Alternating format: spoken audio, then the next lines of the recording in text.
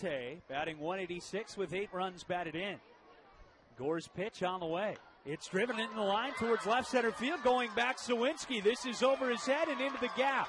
1 run is in. Here comes Shaver. Bohannon right behind him. All 3 runners score on a bases-clearing double for Marcos Almonte, and the River Bandits have a 3-0 lead.